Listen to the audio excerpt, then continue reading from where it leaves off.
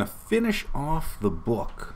Let me say that again. We're going to finish off the book with a discussion of the effect of taxes on net present value. And if you've been through the appendix, you might say, wow, this looks complicated, but it is actually a two-step process. It is very easy. But before I get there, I've got to explain to you exactly what's going on here. So, net present value with taxes is a little bit complicated since net present value uses cash flow, but taxes are paid on accounting profit.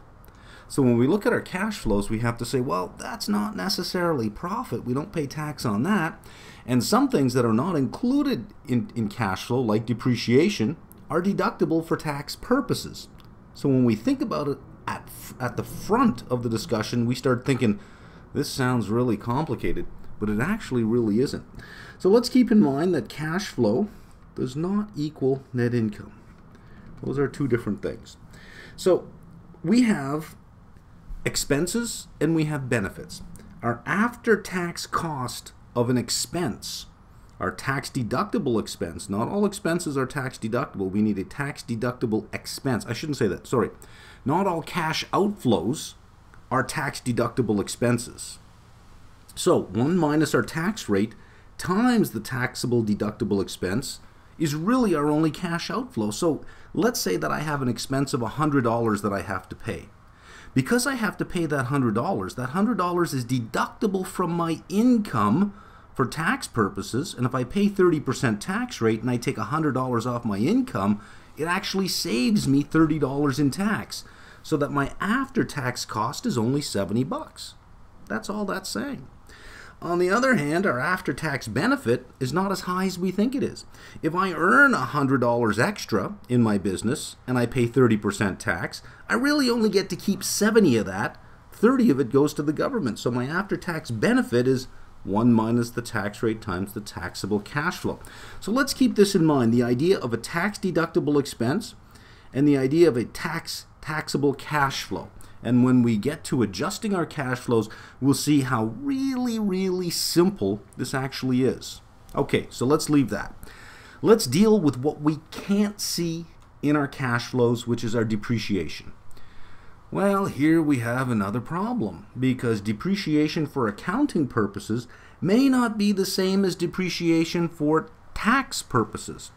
So even though we may take straight line depreciation on an asset over 10 years and write it down to 0, our government might say, you have to use this rate, which means you're not going to depreciate it fully in 10 years. You got to use our rate, not your own rate.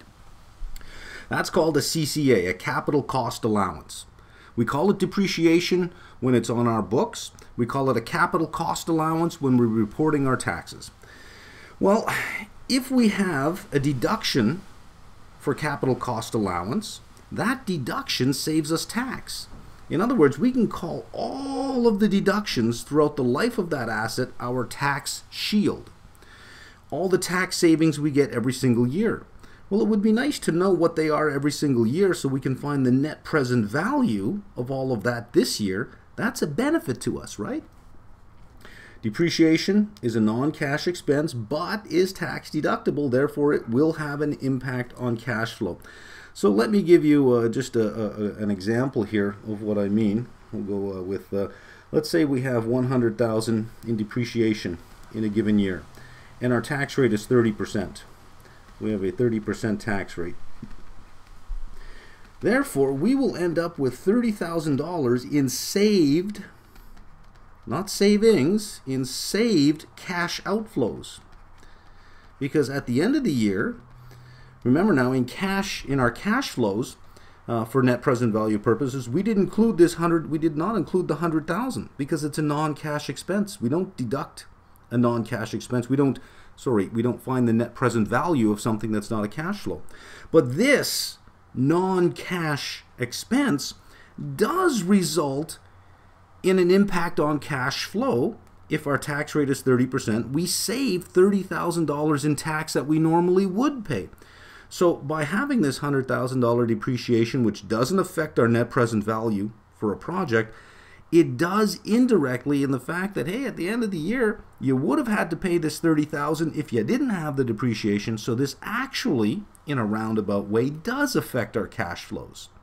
Well, we don't want to start mixing these cash flows up here with these hidden cash flows down here, which is why when we do an example, you'll see that we do it in 2 steps. We'll do step 1 to adjust all of our after-tax costs and after-tax benefits. Then we'll take care of the tax shield. So we can basically make a statement here that our tax savings is equal to our tax rate times the CCA rate. That's that tax rate times the CCA rate. There's our 30% tax rate on the 100,000 depreciation. This 100,000 might have been a result of a CCA rate of 40% on a $250,000 asset. But if we want to know how much we're saving, we need to know how much we're deducting, how much our CCA allowance is for that year, and the T will be the tax that we would have paid if we didn't have that. So let's go into this tax shield a bit more, because it's a bit more complicated than what I've shown you just here. All right, so our CCA, or our capital cost allowance, is the maximum rate that's allowed by the government. We may be taking 10% a year. The government might be saying, no, it's only 8%. But it actually works differently. There is no straight line depreciation with CCA. Everything is based on a declining balance, or what's called an undepreciated capital cost. So we take our undepreciated capital cost times our CCA rate, and that is our maximum deduction for the year. Any additions or improvements we make go to the asset pool altogether. Not just we don't calculate this rate on every individual asset. We group a bunch of assets into a pool, and we take the CCA rate on the entire pool. So any additions or improvements go to the asset pool, but we have to follow the half-year rule, which means that any new addition to the pool, the original pool gets its full CCA rate, but any additions, we only get half of it for the year. The undepreciated capital cost of any additions or improvements times the CCA rate times a half. That'll become important. So that sounds confusing, right? Everything works better with an example. So let's take an example where we buy an asset for $30,000. That's, as soon as we buy it, that is our undepreciated capital cost is $30,000. The government says, well, the rate for that type of asset is 30% per year. That's your CCA, your capital cost allowance is 30%. And this company has a 40% tax rate. So we want to find the present value of all the tax savings if we have a weighted average cost of capital of 10%. So this is how it works. The CCA rate is 30% of the undepreciated capital cost. So 30% of $30,000 is $9,000. But this is the first year we have it, so it's the half-year rule. So we actually have a CCA allowance of $4,500 that year. So we can deduct $4,500 off our income. Since we pay tax at 40%, it actually saves us $1,800 in tax. So if we want to find the net present value of this $1,800, remember this is at the end of the year, we discounted backwards 1 year at 10%, we'll get $1,636. So having this asset, this $30,000 asset, allows us to take a capital cost allowance of $4,500 in the first year, which will save us $1,800 in tax, which actually provides us with positive net present value. Well, what do we do in the second year? Well, we've taken $4,500 off. So we really only have $25,500 left. That's our undepreciated capital cost is $25,500. That's all we can write off now. We take 30% of that. We get $7,650. Notice that we're in the second year, so we don't have to follow the half-year rule. We take $7,650. So if we can deduct $7,650 and we pay 40%, we'll save $3,060 in tax. Discounting that back 2 years, because we're in the second year now at 10%, will give us a net present value of $25,28.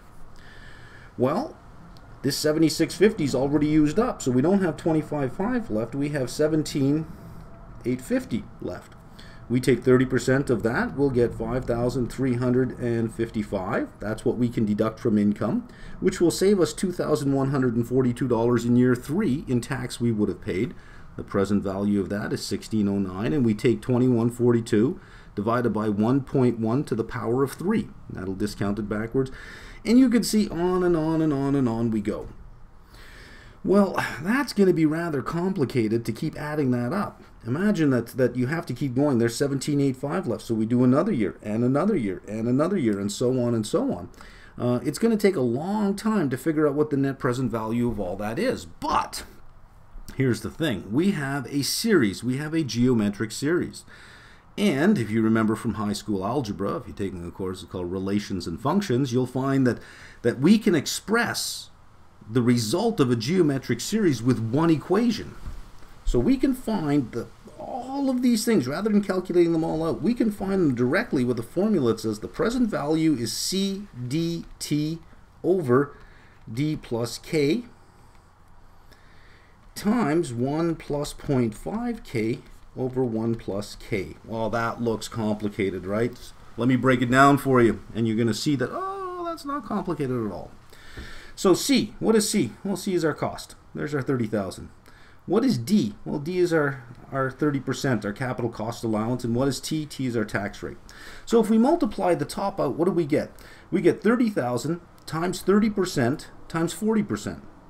In other words, 30,000 times 30%, that means we can deduct $9,000. If we pay 40% tax, that will be $3,600 we get to save in the first year.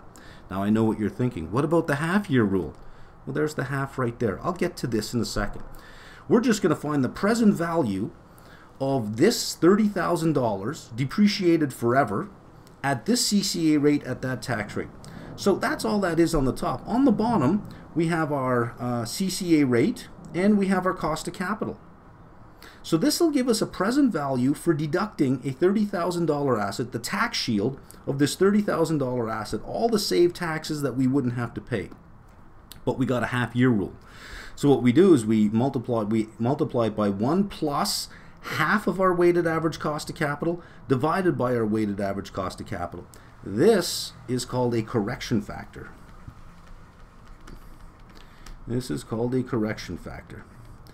It is a correction factor for the half-year rule.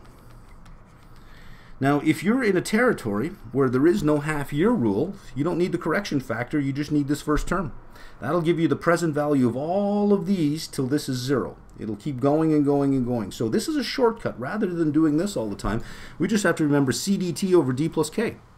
And then, of course, our correction factor is 1 plus 0.5k over 1 plus k. The more you write this out, the more it gets ingrained in your brain. So there's the present value of all the tax savings that are not included in cash flow. So this is called our CCA tax shield. That's step 2. We calculate our CCA tax shield separately from the present value of our cash flows, and then we just add them together. So again, this is what we ended up with. This is the formula we can use for a geometric series. Rather than calculating the undepreciated capital cost and the tax savings every year for how many years, we just use this. Then if there's a half-year rule involved, we adjust it by the correction factor.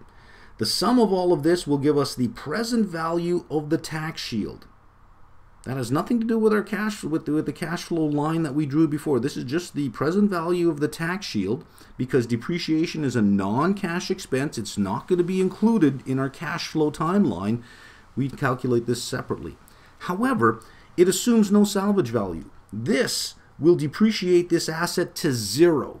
Well, what if we sell it? What if there is a salvage value? Well, then the salvage value would have a value. Notice that if the present value of the cost of the asset is C dt over d plus k, the present value of the salvage value must be S dt over d plus k. We just changed the cost to the salvage value. But look at this. When we incur the cost, we incur it here at the beginning of the time frame. When we sell it, we have a salvage value here. So this formula will give us a dollar value as of this date. We need to bring it back to this point, which is 1 plus k to the negative n. And remember, 1 plus k to the negative n is the same as 1 over 1 plus k to the power n. Well, that's just discounting, right? So we're taking whatever this is, getting a dollar value here, and this term is just discounting it back to this date. So we have the present value up here of the entire tax shield. From that, we will subtract the present value of the salvage value, because once we sell it, we can no longer depreciate it. So if we buy an asset for $30,000 and we have a salvage value of 6, this formula at the top will give us the present value of the full 30,000. This will give us the present value of the 6,000, because we can only deduct 24. So we take the present value of the 30,000 minus the present value of the 6, leaves us just the present value of the 24. Again, everything looks better with a vodka martini and an example. So pour yourself a vodka martini and have a look at this example. The cost of the asset is $30,000. We're just taking an example. Let's say we can buy an asset for $30,000. It has a CCE rate of 38% or 30%. The tax rate of the company is 40%, and the company's weighted average cost of capital is 10%. So we can figure out what the present value of the full tax shield is in this case with this formula, because here's our half-year rule. We're making the adjustment for the half-year rule. Here's the present value of the whole thing. So it would be 30,000 times our CCA rate times our tax rate divided by our CCA rate plus our weighted average cost of capital, D plus K. So divided by 0.4, that's just the present value of everything. But we have a half-year rule, so it'll be 1.05. It's half of the weighted average cost of capital divided by the weighted average cost of capital. And what will that give us? That'll give us 9,000 times 0.95455, or $8,591. So this will add to the net present value of any project. It will add $8,591 because the net present value calculation does not take depreciation into consideration, and depreciation will result in a tax savings, net present valued, or present valued, of $8,591. Well, let's say that we have a salvage value of $6,000 and we're going to sell it after 5 years. This represents the full $30,000. We can't take the full $30,000 because we're going to sell it for $6,000. So now we got to figure out, well, what's the $6,000 worth today? And then we'll take it off of that. So we just have to trust the formula. And what's the formula we had?